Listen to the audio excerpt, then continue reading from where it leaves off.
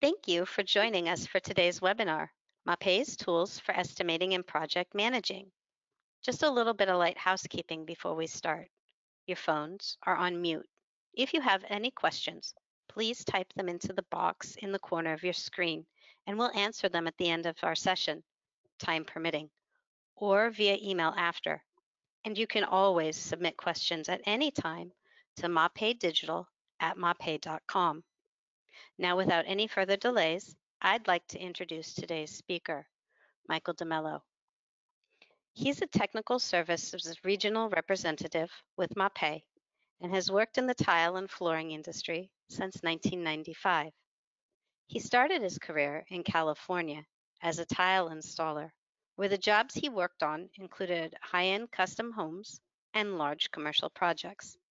He's a certified tile installer and a CTI testing evaluator through the Ceramic Tile Education Foundation, a certified International Concrete Repair Institute concrete moisture testing technician, and he's also a very valued MAPEI Technical Institute presenter. Michael is currently working on his LEED Green Associate accreditation through the Green Business Certification, Inc. Mike, the floor is yours. Thank you, Jennifer. Good morning, everybody.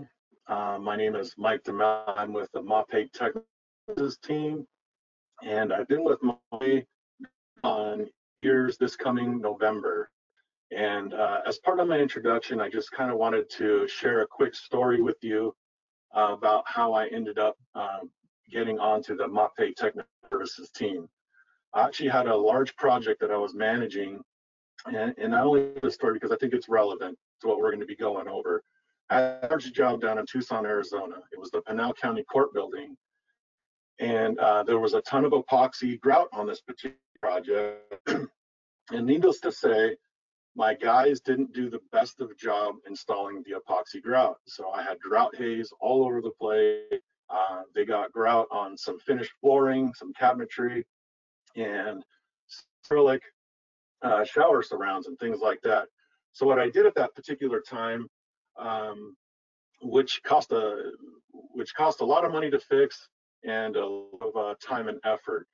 And at that time, I contacted my local sales representative, Jennifer, here in Phoenix, and I asked her if she would bring somebody in to kind of give my guys a training on how to do epoxy grouts.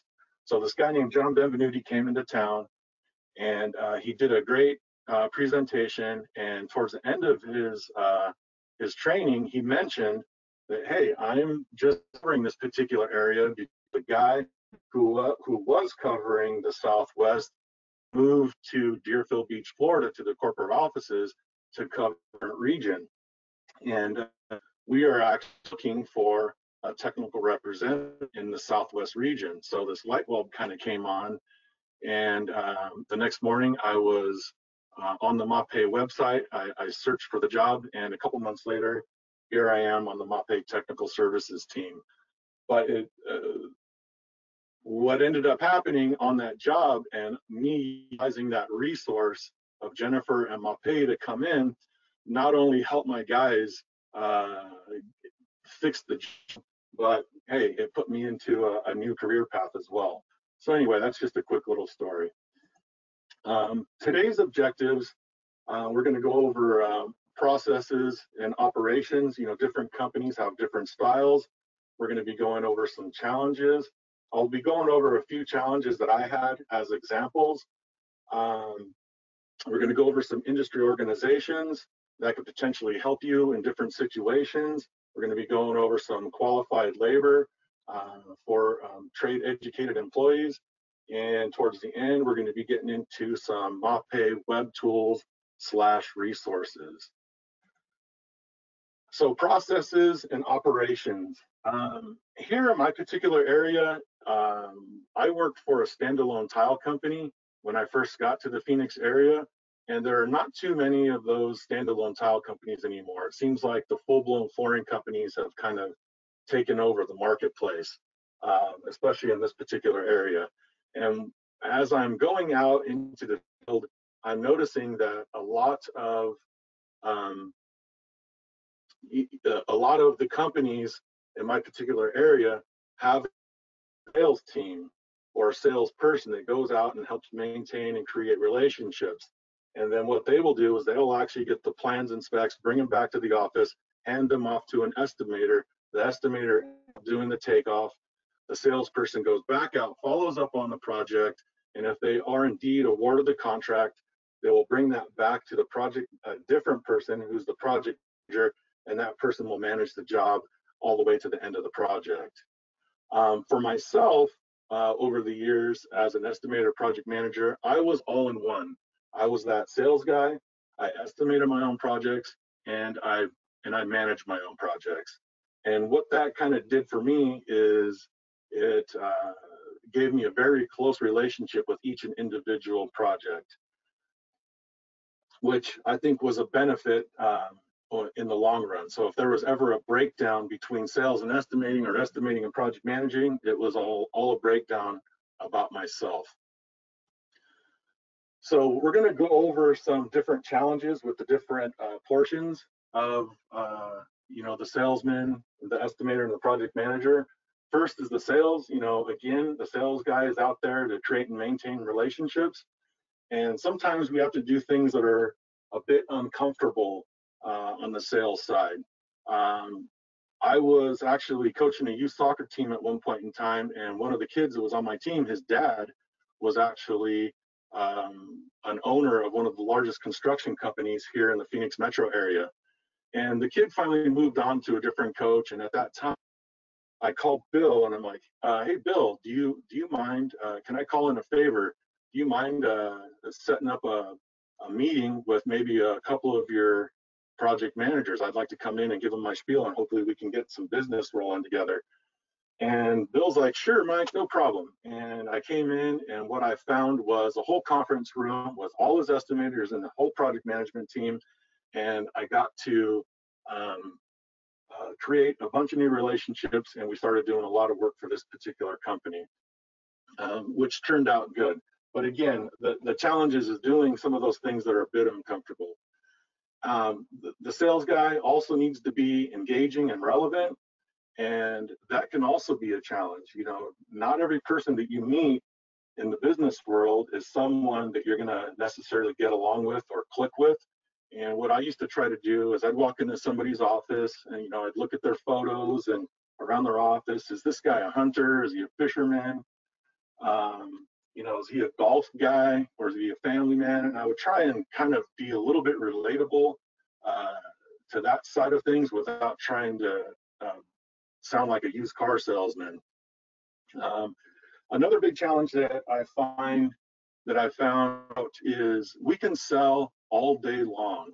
And there's been many times where I've busted my sale, and then I would take that project and I would give it to the guys in the field, and they'd fall flat on their face. And at that point, I'd be either in a salvage mode for that relationship, or that relationship would be cut short. And the last thing here, bid results. I had this habit of, and it was mostly for time constraints, is I would try to bid about $1 million worth of work every single month. And I would call for bid results over the phone. And, a lot of times it's like, hey, where did my number end? Hey, I gave it to this other company, blah, blah, blah, blah. And was there anything that I can do to, with my price to try and get this project? And all the while, my boss, John, was standing in the doorway. And one of the best things I ever learned from this man was he said, you know what, Mike? When I got off the phone, he's like, you know what, Mike? Next time you call for bid results, don't call. I want you to go into their office and make them say no to your face. I guarantee you, you're going to leave with something. You may not leave with the project that you want, but you'll leave with a new set of plans or a lead on an upcoming project. And since I started implementing that, my numbers started to definitely show an increase. Very valuable piece of information that I was given on that side. So we have some estimating challenges. I don't know how many times that I've got a set of construction documents where there was a total and complete lack of information, or I got specs that were boilerplate or very vague. Another big challenge is, come bid date, you're ready to go turn in your bid and you get a call from the general contractor or construction management team. Hey, we got these addendums that just came in and a couple deltas, and we need you to revise your number. It affects your scope.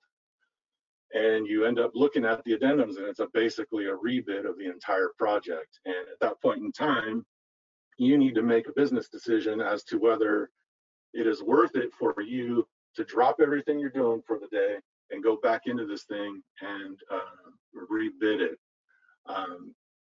There's a lot of times too where we run into specifications that have discontinued products, or there are times where we get asked to add deductible alternate prices at the very end of the, on bid day.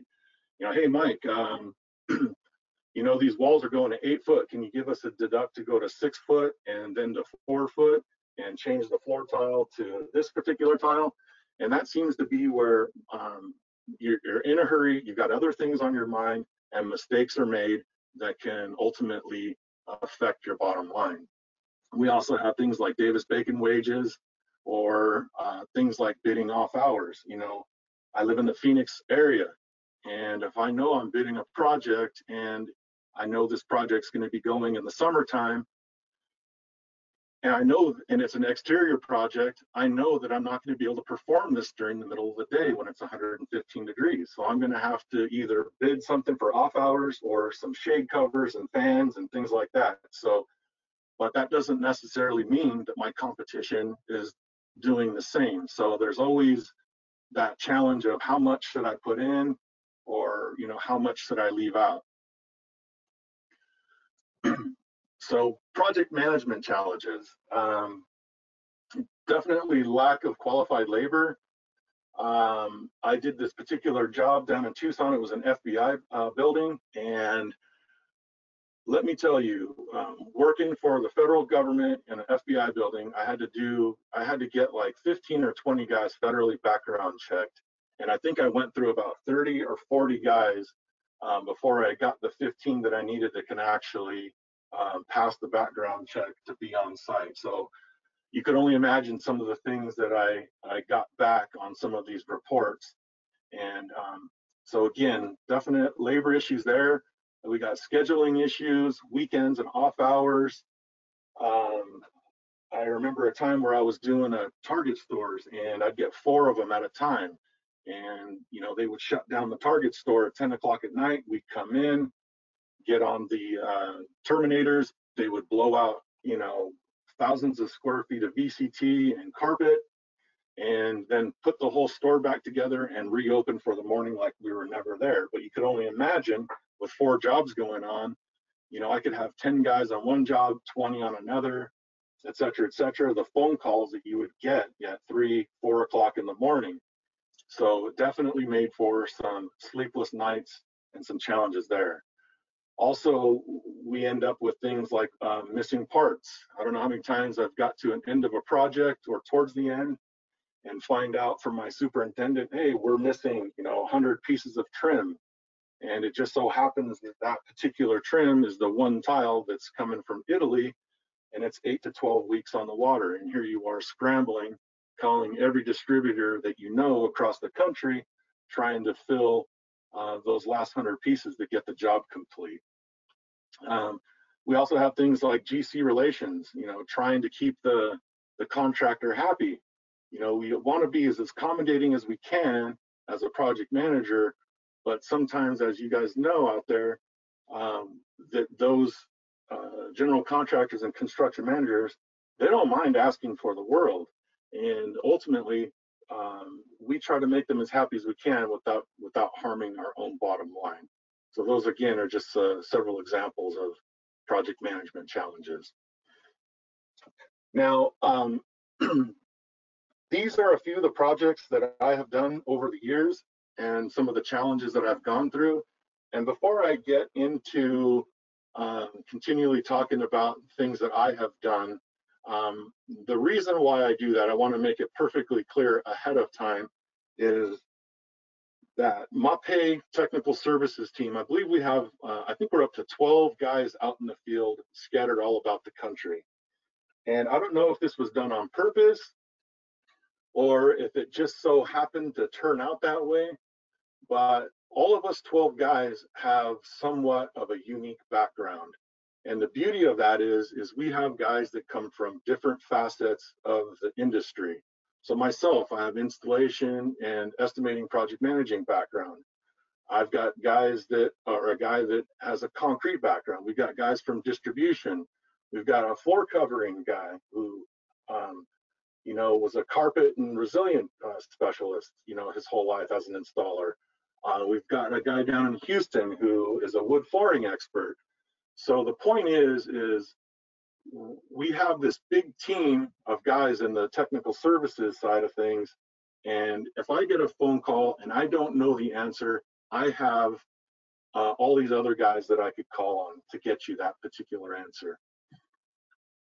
All right, so this job up here on the left, the Musical Instrument Museum, this was done probably about 15 years ago, and it was actually done with all MAPEI products. And one of the challenges that I had there is it was a fairly large format tile, and it was marrying up to sand and finish hardwood floor on these big sweeping radiuses. Well, the architect decided to depress the slab 3/4 of an inch, and and if you know anything about trying to depress a slab only 3/4 of an inch, it's going to be super wavy. So we definitely had our challenges there. I wish I knew then what I know now about self-leveling underlayments and things like that. Excuse me while I take a drink of water. Um, this next job up here is Optima. Actually, I'm told that this job is still ongoing, and I got in on one of the first phases. And how I got in on this particular project is the ceramic tile portion of it was already awarded to a different contractor, and I was just bidding the carpet and the resilient in the job. And they had a particular carpet tile that mill was protecting a specific contractor in town. Well, I walked into the job trailer, I talked to the PM, I said, hey, let me check out this sample. And we got to talking, we hit it off, and I said, hey, do you mind if I borrow the sample? I think I might be able to get you something very similar and save some money. I took that sample, took it to another mill. They knocked it off and had it back to them within a week. And I got this carpet spec switched out and ended up with that contract. But again, these are just challenges that we have and things that we have to do to overcome them if we want to get the work. Next one up here, Big League Dreams. I just thought that was a cool project. That was a Little League ballpark. It was a replica of, I think it was Yankee Stadium. They had the, California Angels and some other, I think they had Fenway Park in there as well. This down here was Penske's Auto Park in North Scottsdale. And that was a multi-million-dollar auto dealership. They split that up between a couple tile contractors.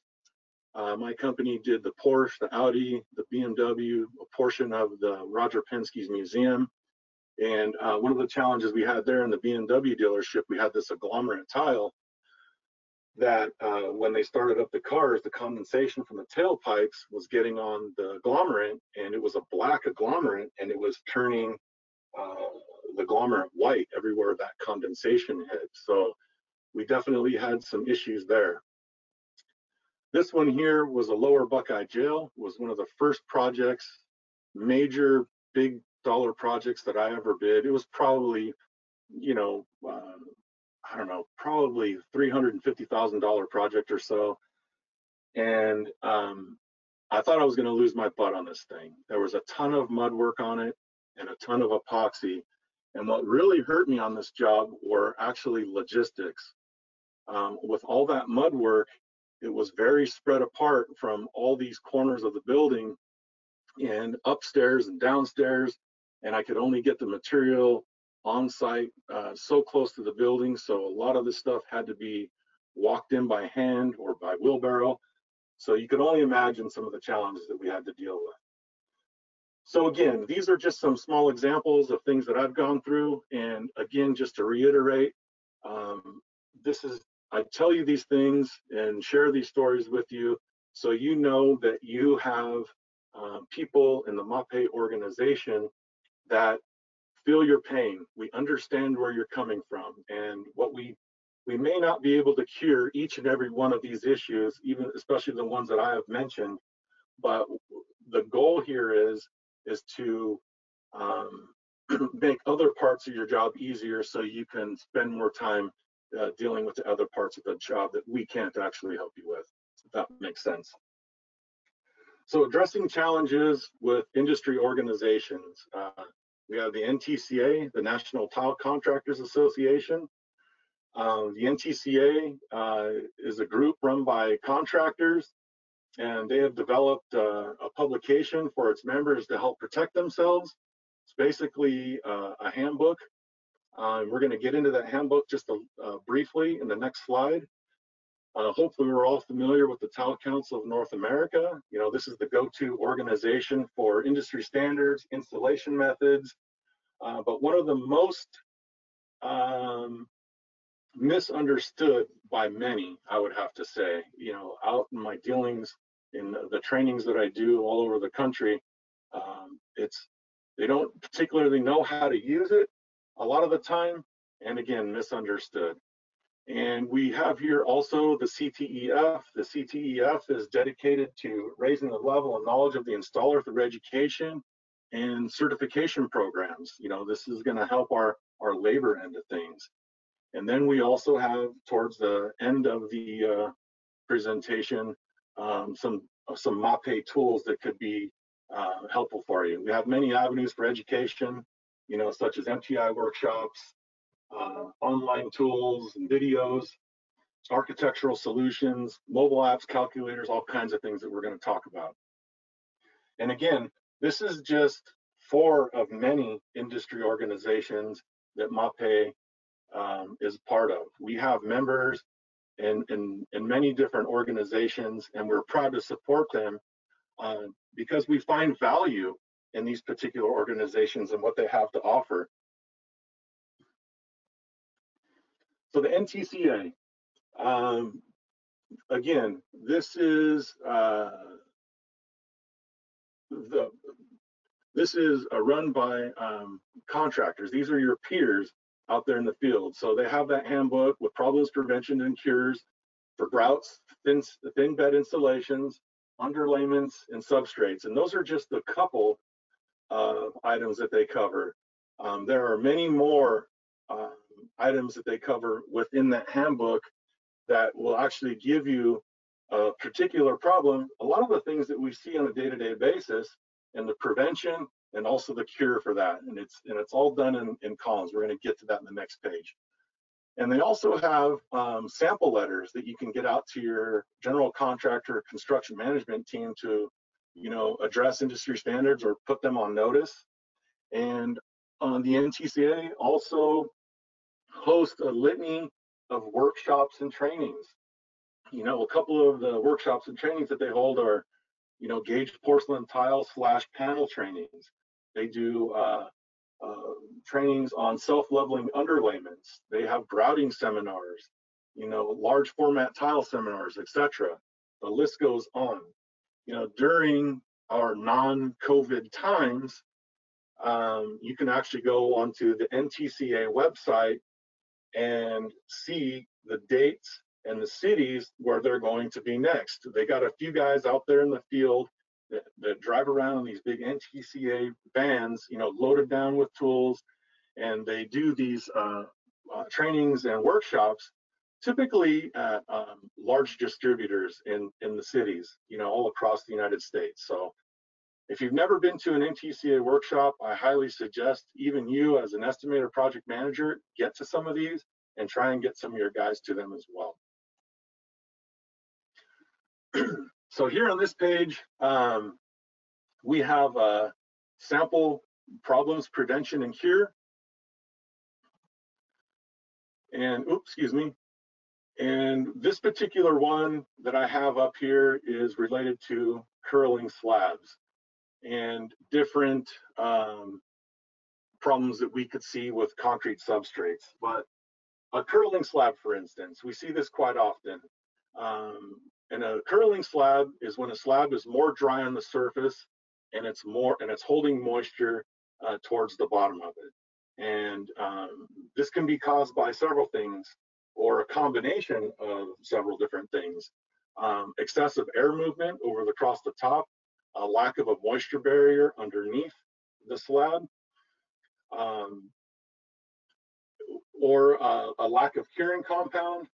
And one of the cures that they mention over here on that right-hand column is to potentially increase the steel in the slab. I know by the time we get there, that's probably too late in the game. Having that moisture barrier underneath or damp curing the slabs. But let's just say you're on a project that's ongoing and they're pouring concrete in front of you, and you see that problem on that first slab, you could bring that to the attention of the general contractor. Some of the other things that they mention here are, and that I'm going to mention as well, are deviations in the concrete division versus the Section 9 division for ceramic tile installation. The concrete guys have a floor flatness rating, or you better known as an FF rating. Now that doesn't always coincide with what we have on the ceramic tile ANSI standards. You know, ANSI 108 states that we need 1/8 of an inch and 10 feet of flatness, which is about a floor flatness of a 45 to 55 in the FF measurement. And a 45 to a 55 is considered to be extremely or very flat on the concrete side of things. Typically, the average slab that we're looking at is probably around a 30 to a 35, and definitely a discrepancy there. One of the things that a lot of us are unaware of is when the concrete guy actually tests his slab for flatness. They do it within 72 hours of actually pouring it when the forms are still adhered to the side of the concrete. They're basically taking a 1-foot grid in each direction, taking measurements, running it through a calculator, and at the end of that calculation, it spits out an FF number. And again, that FF number it could be wildly different from our ANSI standards.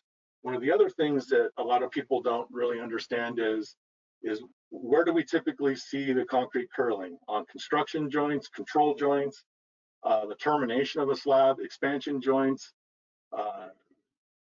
changes in material, and they don't measure, the concrete guys don't measure anything within 2 feet of any one of those joints or stops or penetrations. So it's kind of, I don't want to say unfair, but it doesn't give the tile person a good snapshot of what is actually really going on there. So again, this is a good tool. They also have, sample problems prevention and cure for disbonding mortars, grout shading, and all sorts of other items that you can find on there. Excuse me. So this here is sample letters to the general contractor and construction manager. You could find several of these letters throughout the NTCA handbook. The one here I have on the left and is related to bonded concrete, and the second one is related to critical lighting. Now, you could see over here on the left that this is basically a canned letter, and you could fill in the date, the general contractor's name and address, and get specific with the job. And essentially what this letter is saying is your concrete slab does not meet the parameters of ANSI and Tile Council of North America or industry standards. And what we're doing here is we're giving you the option to fix it, because we're not going to put tile over it and accept responsibility for this slab that is out of whack. Or you can, everyone hates that foul word or phrase, change order. But in order for us to fix these extensive problems, we need to be paid for those services. Look, on the estimating side of things, we need to bid for the most part, planning for the best of things, even though we know that we're going to run into some problems. So yes, is there times where we put a little bit of money for little hiccups on the job? Absolutely, but we don't have all the money in the world to be pouring leveler over thousands of square feet of bad concrete.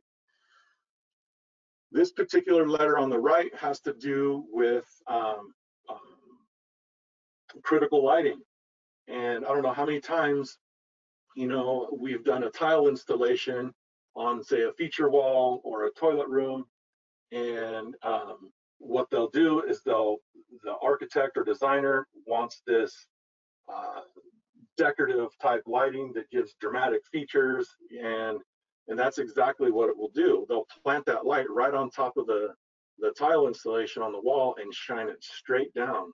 And what that does is it casts these shadows that become very long. And what it does is it makes your tile work look like you have a ton of lippage or a terrible installation.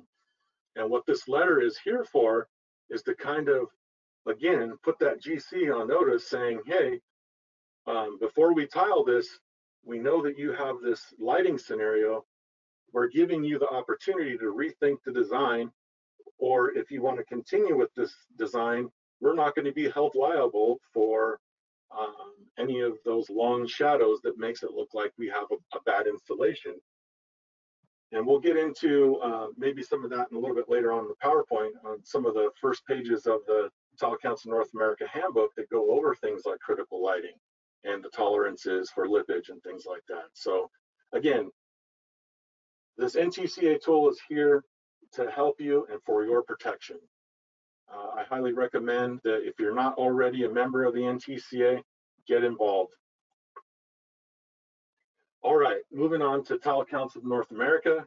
Tile Council of North America handbook can be a bit overwhelming, and it should not be read entirely like a book. The only portion of the book or the handbook that should be read like a book would be the first 54 pages. This is where you'll find things like service ratings and environmental classifications and all kinds of other good little nuggets. And towards the end, you're going to find the appendix. And the appendix is good information on ISO standards. It also has things like estimated weights for different systems.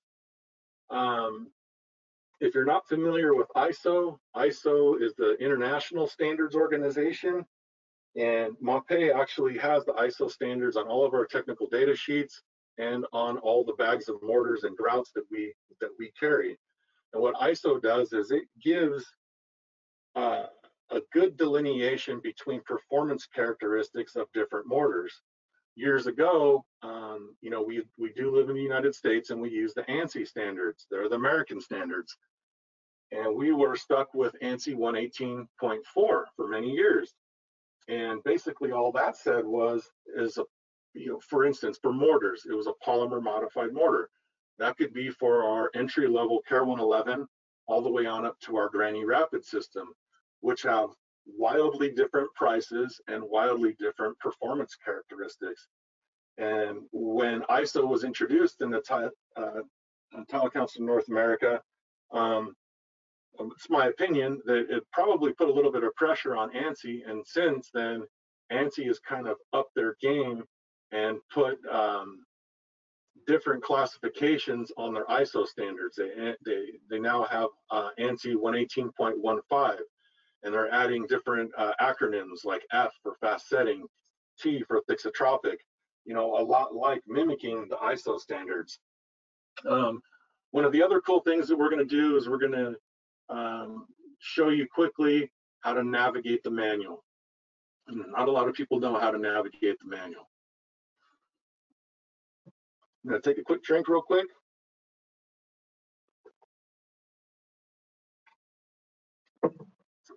All right, navigating the TCNA manual.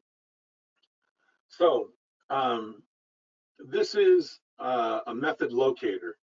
You have the one on the left is the method locator by number, and the one on the right is the method locator by application. So I'm sure all of you that are at your office if you're a project manager and estimator, you have your Tile Council North America handbook right next to you or close to your desk. So if you wanted to, if you got your 2020 handbook, you can turn to page 456 and find this method locator. So for an example, let's say you have a spec on a particular job that's specifying method B421.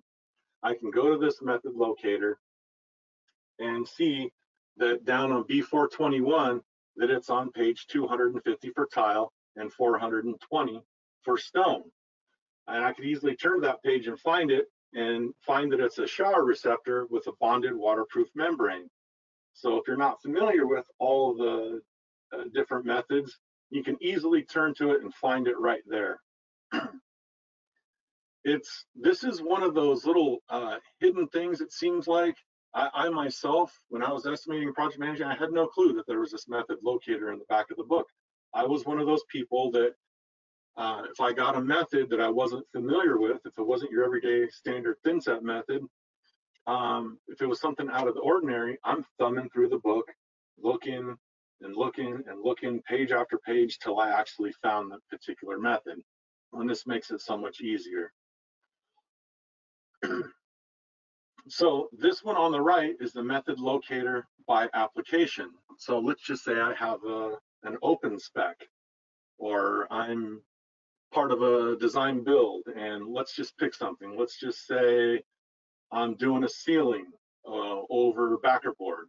I can go over here and find ceilings and soffits over backer board, and then it's going to give me a method and send me to the appropriate page, which would be page 266. So either which way, depending on the application, you can find it that way, or if you already have the number, you have that at your hands. They're 2 pages right next to each other. Page at the end of the handbook there, on page 456. Now, getting into reading the first 54 like a book. I have this big diamond on here because this is where you find all the little gems that help us out. These little gems are things like substrate requirements. You know, we talked about the standards, 1/8 of an inch and 10 foot. Different things like mortar coverage. You know, what are the requirements between interior and exterior mortar coverage? Flatness, we talked about floor flatness, and lippage. They also cover things like critical lighting, environmental exposure applications. It goes over things like grout joint sizes, layouts, and patterns. So it also has a material sections guide in there for the different qualities of ceramic tile, porcelain tile, quarry tile, grouts from cement to epoxy. So all these things that we may have questions about, a lot of times you can find those answers in the first 54 pages of that TCNA manual. It's a good tool for us. Now moving on, let's talk about the CTEF qualified labor.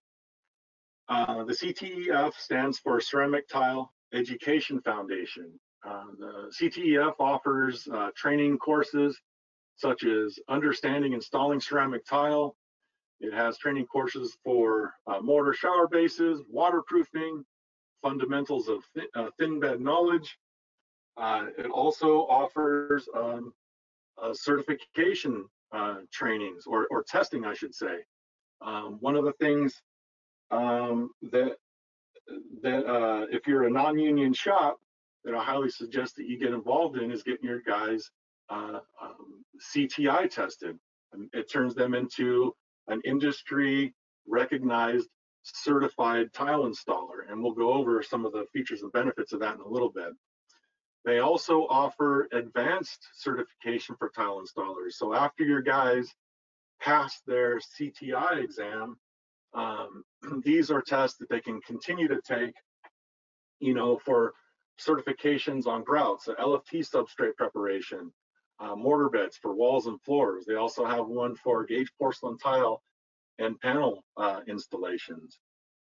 A lot of good stuff there. So This here picture is actually a picture of the hands-on CTI exam. And it may not look like much, but let me tell you, this is not an easy test. It's a 9-hour hands-on test. and we'll talk about that in a second.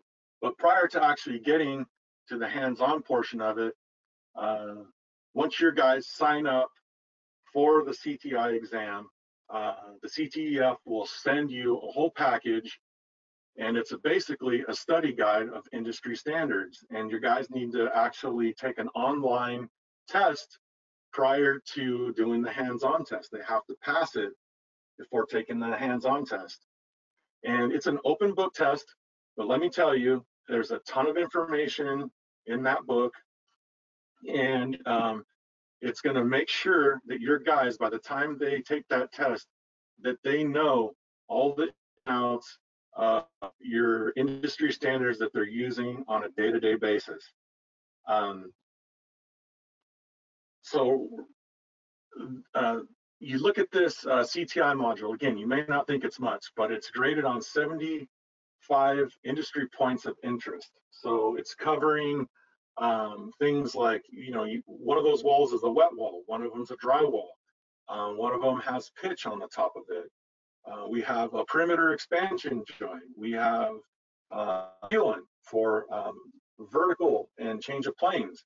And that layout that you see, is very particular on how they want it laid out. And just by looking at this test doesn't mean, just because you see this picture, doesn't mean that you're going to pass it. I believe this was a 14 by 14 tile. Some of the guys were testing with 8 by 8. Some of them were testing with a 12 by 12. So it's different for each testing person. So you can't just go in there and copy the guy next to you. So one of the benefits of getting your guys certified is that you can now advertise that you have qualified labor recognized by the industry. You can put that on your business cards. You can put that on your website.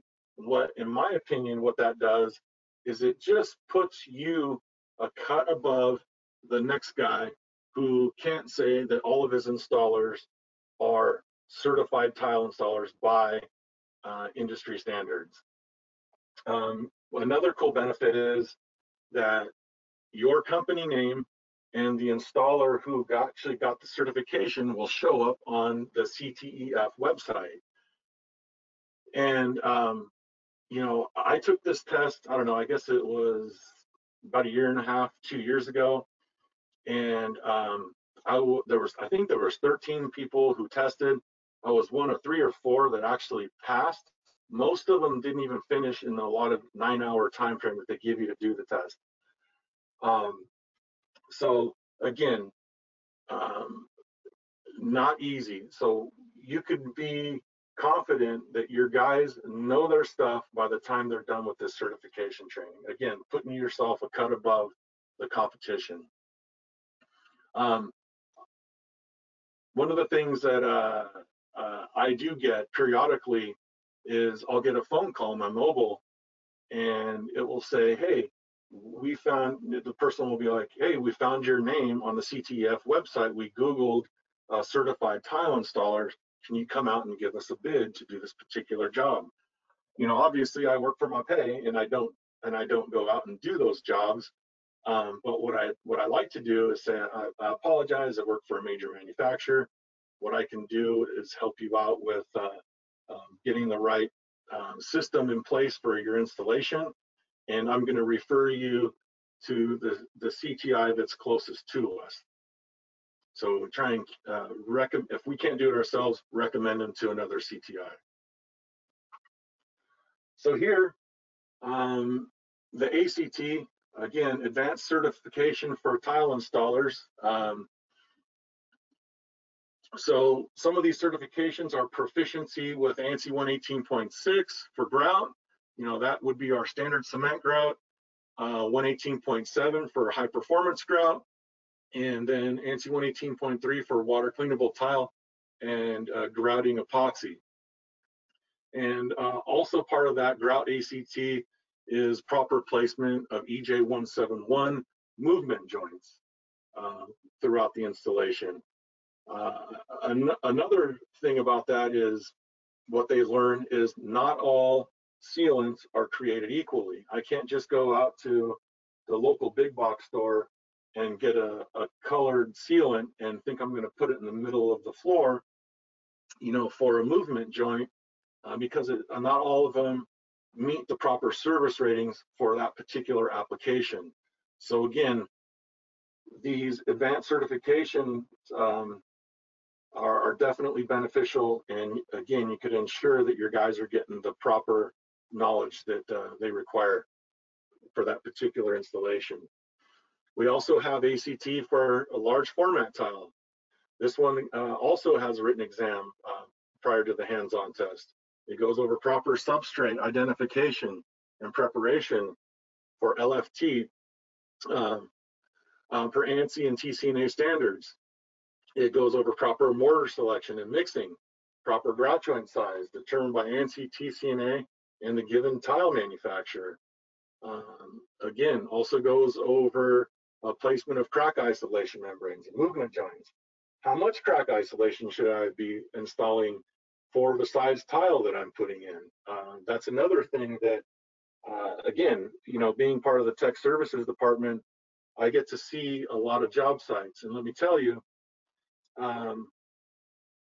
most of the time, I don't get a phone call from an installation company saying, hey, come out and check out my beautiful job. I did a fantastic one today. It's usually get called out to a job because there's some type of problem or issue.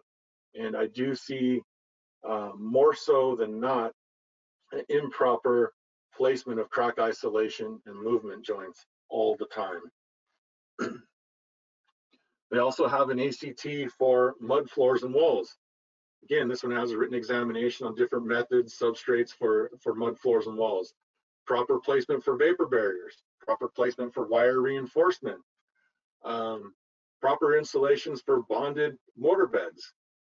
Again, this is going to go over ANSI standards for substrate flatness requirements for normal and large format tiles. I think you guys get the point with the CTEF and the testing and all the things that they have to offer to up your game on the installation side of things. I think we've driven our point home there. Now, finally, I'm going to take a quick drink and we're going to get into MAPEI web tools and resources.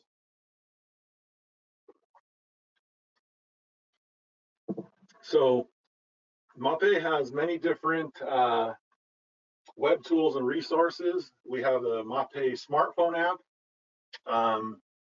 We have different material calculators. You go onto our main web page. We have architectural solutions that can be beneficial, product systems and warranties. We have a section for health and environmental, and we also have a section, that the technical services team helps out with quite extensively, and that's our technical bulletins that we have written for different types of systems and substrate preparations and things like that. And then we also, lastly, have the MAPEI Technical Institute. The MAPEI Technical Institute is run by, obviously, MAPEI Technical Services Department. And we'll get into that here in a little bit as well. So first, let's talk about the MAPEI smartphone app. When I was estimating, I used to keep one of those pocket-sized MAPEI product catalogs next to my PC. I always, it was just more handy for me because back then we had the big 3-ring binder that was pretty bulky and big. But my local sales rep always, every year she'd come over and give me one of those little tiny booklets that was very convenient. But nowadays, we have the smartphone app, and I believe it was about a month or two ago, MAPEI actually launched our brand new app. And it has much more to offer than our older version. So if you have tried to go onto your app from your old version, more than likely it's not working. And hopefully you just didn't say, oh, maybe it's not working, forget about the MAPEI app. actually delete that one, go to the App Store, and search the MAPEI app again, and then the new one will come up on your Apple or Android device and get that. You can, from that particular app, you can access our 12 US product lines, technical data sheets, safety data sheets. You can also email them directly from the app. We also added a video library to help you get a better understanding of existing and new products and installation tips. The calculators that we have on there are definitely much more comprehensive. A couple added benefits that I think on the estimating project managing side that I think could be kind of cool. Basically, you could plug in the material you want, say it's the tile size, the thickness, the area of the amount of tile that you're going to cover, the notch trowel size, and press enter, and it's going to give you a bag count. This is how many bags of mortar that you're going to need for that particular installation, for example. And the added benefit, or the added feature that I particularly like, is now you can actually take your distributor cost and plug it onto the app, and what that will do, and you push enter, and it's going to generate a total cost for the total amount of bags that you ordered, and it will also break it down for a per square foot cost, which is pretty cool as well. Say we're doing a change order or an ad or something like that, and you're on the job site, in the job trailer. You could pull that up real quick. If you know your profit and overhead in the top of your head, it's going to take you a day or two of labor. Boom, then you have your estimate right there. You can kind of give the guy a verbal right on the spot. I think that's kind of cool. It also has the same features for items like adhesives, sealants, self-leveling underlayments, a lot of our different products. This would also be a great help for your field personnel to have on their phone. For instance, for an example, we have a job that has multiple buildings. I don't know how many times that I've sent my driver out to a job and to meet with the superintendent and say, hey, we need to split these pallets up into these different buildings. Well, we end up with 20 more than we need in this building and 10 less in this building, and vice versa. So if your field guy actually had this on hand, he knows the square footage for that building, type it in real quick, take you a minute and a half, maybe tops, and then you know the exact bag count that goes into each building. Or they can communicate with that delivery guy and say, hey, we need X amount of bags in building A, B, and C, and move on. I just think that's a super cool feature. We also has that feature on there, where to buy. Type in the zip code, and it'll give you all the local distribution in that area. All right, moving on to our web-based solutions. So right here, we're going to be talking about architectural solutions. On our MAPEI webpage, you can hover over the tools and downloads and select tools for architects.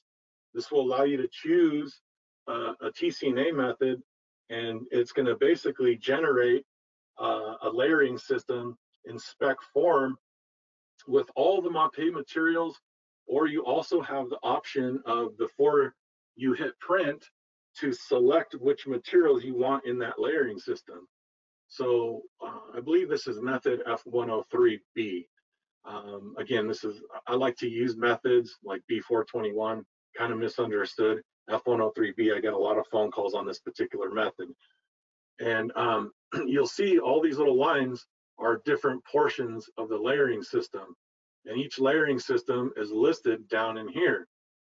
And for instance, say grouts, we can list all the grouts, Caracolor S, Flex Color CQ, let's say, Carapoxy, Ultracolor Plus FA. But if you have something that's specific, and you only want Ultracolor Plus FA, and you only want LFT mortar, and you only want Aqua Defense, and so on and so forth, you could print it out in that manner as well. One of the benefits, from the project management side that I see here is, say you have a large project with several different TC&A methods specified on one single project. I'm going to use a gym as an example. You got a bunch of gang showers, and they're going to be following, a shower method. You've got a bunch of thin set method floors. You've got a pool that has to follow the different um, pool tile section that's in the TCNA handbook. You got a commercial kitchen, let's say, that is a mud bed with epoxy. So it's not just one particular TCNA method for the whole entire project. The cool thing is you can plug all those materials for each one of those TCNA methods and hand that in as part of your submittal package. You can put this particular thing in your files for quick reference for future use, or file them on your computer. One of the other cool things I would suggest that you could use them for is part of your job work order. When you send this particular job, when it's ready to go active out into the field, and I have these different thin set mortars and mud beds and different grouts and different grout colors and so on and so forth, when I give that work order to my guys out in the field, now there's no confusion. When I have just 15 pallets of material on site, they know they could look at that layering system for that particular method. Okay, this is for the kitchen. I'm using 4-to-1 mud bed. I'm using, I'm using water stop for the secondary waterproof membrane. I'm using Ultracolor Plus or Carapoxy IEG for the grout. And they'll be able to know, rather than using the wrong material for the installation that they're doing for that day. Again, it's just a cool benefit. We also have on the architectural solutions, it's called Spec Maestro, which is a tool you can utilize in the design phase of negotiator projects, let's say, for an example. Say you need some budget numbers. You can choose materials to specify, and it will generate a Section 9 written specification to help the design phase or the architect. Basically, what it will do is we're all familiar with looking at Division 9 specifications, right? So we know how it's laid out. Well, we have that option on Spec Maestro, but what we have the opportunity to do is plug all the particular MAPEI products within that Section 9 category, and then boom, we have this specification generated for helping out on a design build, let's say. Super cool feature for you guys. All right, moving on to product and system warranties. MAPEI offers several different warranties. We offer a 1-year product warranty, a 10, a 25, and lifetime system warranties. And you can find these also under the tools and downloads section on the website. And if you don't know what a tile system is, according to MAPEI rules, is a system for tile and stone, let's just say, is at least 2 MAPEI products used in conjunction with each other. And those could definitely qualify for a 10, a 25, or a lifetime warranty. Now, the difference between, I get this question a lot, well, we want to use Ultraflex 1 and get a lifetime warranty. Excuse me while I take a drink. That's probably not going to happen. So the difference between a 10, a 25, and a lifetime warranty are the products offered for that given warranty. The longer the warranty, the more high-end and robust the products used will get you that longer warranty. The better warranty is also going to cover more things such as labor and finished products installed for the given area, of the defective material. And that's a key word there, defective material. Obviously, warranties don't cover the things like installation error. If you're using products incorrectly, that's really not a MAPEI deficiency. So what we're warranting is against products that are, we're ensuring that our products are manufactured correctly and meeting the specifications and standards of our quality control. You can actually print these warranties from our website and send them in to MAPEI, or if you want a job-specific warranty, you can contact your local sales rep, and they can get a job-specific warranty generated for you. And we typically have a pretty quick turnaround time. It's usually about a day or two. Our product warranties. Now moving on to health and environmental. Just so you know, a quick little tidbit here. In 2019, MAPEI was awarded the Green Step International Environmental Award for our company-wide dedication to sustainable practices. So for those of you that are involved in any type of LEED projects, MAPEI definitely has the products and documentation to contribute to that point system. We also have our EPDs, or environmental product declarations, listed here. Some of these are industry-wide, like our mortars and grouts that are held by the TCNA. But we also have product-specific EPDs that we hold in-house for products like waterproofing and things like that. There's many more than just the waterproofing. If you don't know what an EPD is, an EPD is basically a report on materials lifetime impact. It's a report on the material's lifetime impact on the environment. So that gives you a better understanding. Now, you can also get VOC content, the sustainability reports. And a lot of these you can find actually right under if you search the product on the website, if you look down below that page, on that page, you're going to find technical data sheets, safety data sheets, and a lot of these other reports as well. So our material ingredients tab will get you the information you need for products that don't use red list ingredients. If you're not sure what red list ingredients are, they're harmful chemicals. One of the big ones that you're probably familiar with are things like lead and asbestos. And for further information on health and environmental questions, I highly suggest it's not all the time that we deal with these on an every single day basis, but every now and then we do come across those projects that require that special attention. But I highly suggest you contact your local salesperson, and they could put you in touch with our sustainability expert. I hope if I say her name, it's not going to get me in trouble. But Brittany has done an awesome job with our sustainability side of things, and she knows more than I'll ever know when it comes to this particular subject. So I highly recommend if you have in-depth questions, we get you in touch with the right person. All right, moving on to MAPEI technical bulletins. MAPEI has many technical bulletins. For an example, we have things, bulletins on porcelain tiles coated with wax. We have seasonal temperatures and epoxy grout technical bulletin, hot weather guides, installing tile on balconies or decks. That's one of my favorite ones. Again, that's why I had that F103 up on the TCNA, because that's one of those ones that are a lot of the times done incorrectly. And we're going to talk about that right now. So technical bulletins. You can also find these under tools and downloads.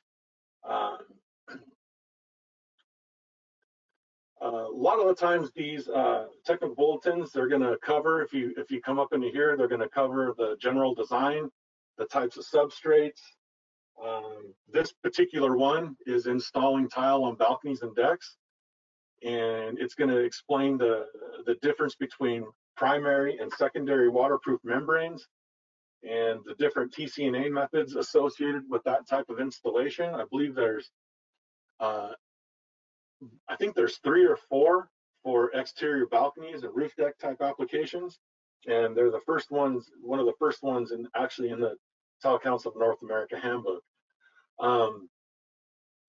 But the reason why I bring this one up in particular is because again, I do get a lot of calls on this particular method, And typically the call goes something like this. Hey, Mike, um, do we have this particular job, and can we do aqua defense right over the plywood roof deck and put LFT and our tile over the top? And the answer is no. We have to follow this method. And again, it's that full-blown layering system with the primary waterproofing, a weep layer to get water evacuated, reinforced mortar bed, optional secondary waterproof membrane, thin set, grout, and tile.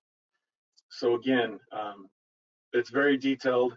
And again, this is just one of many of those subjects that we have to help you out with. And what this will do is you can take this actually to that GC and say, hey, this is what the manufacturer is wanting to see to meet the warranty for this type of installation. A lot of times though, they don't build them with enough room to put that full layering system in there. So we do have some alternatives that we can go over, but I think we're running out of time, and I better try and wrap this thing up in the next couple slides. But if you have more questions about that, feel free to ask. Someone will get back to you and answer that. Reference guides, real quick. These can also be found under tools and downloads. Reference guides are a bit more general than our technical bulletins. This one here is on surface prep for tile and stone. This can be used as the manufacturer's backup for ANSI and TCNA prep guidelines. For an example, if I have a floor out of tolerance or concrete that has a sealer on it, or it's non-absorptive, burnished, or something like that, I can go to that general contractor with this, and he's going to tell you, hey, well, my last tile guy had no problem with it. He went over this burnished concrete and concrete floor with a sealer. Well, we're not going to do that because that is not per industry standard. We want to give you a good installation.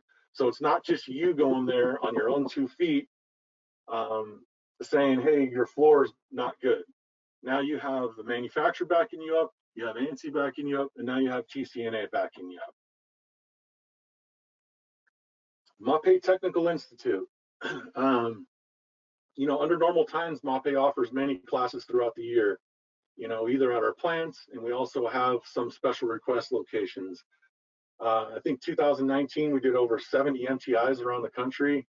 One of the special locations we did was Seattle, Washington. So sometimes it makes more sense for us. At that particular one, we rented out a conference room at a country club on a golf course.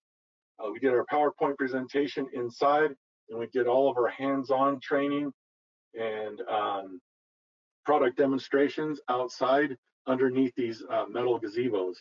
And the country club had food catered in for us, and it worked out really well for us.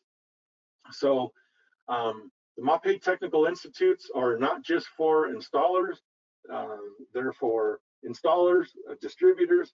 Well, I also highly recommend that you estimators and project managers get there, because as you know, the materials that we have out there today, it's a lot like the electronics industry. It's constantly evolving, and the more you know about the new stuff coming out and the different features and benefits of these particular products, you could bid them accordingly, and as a project manager, get your guys out there familiarized with these particular products.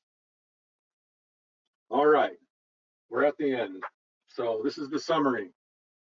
Hopefully, we're able to utilize industry standards to overcome job site related challenges. Hopefully, we're understanding how to navigate the TCNA manual. Hopefully, we're able to see the benefit in industry organizations to gain and keep quality labor.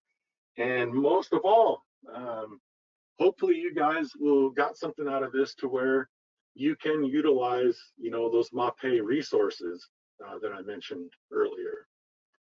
But with all of that, thank you so much for spending your morning/early afternoon with me in MAPEI. We greatly appreciate it. Thank you, Mike. And thank you, everyone, for joining us. And as Mike said, if you have any questions, please feel free to send them to mapeidigital@mapei.com. And we hope you'll join us again. Have a great day.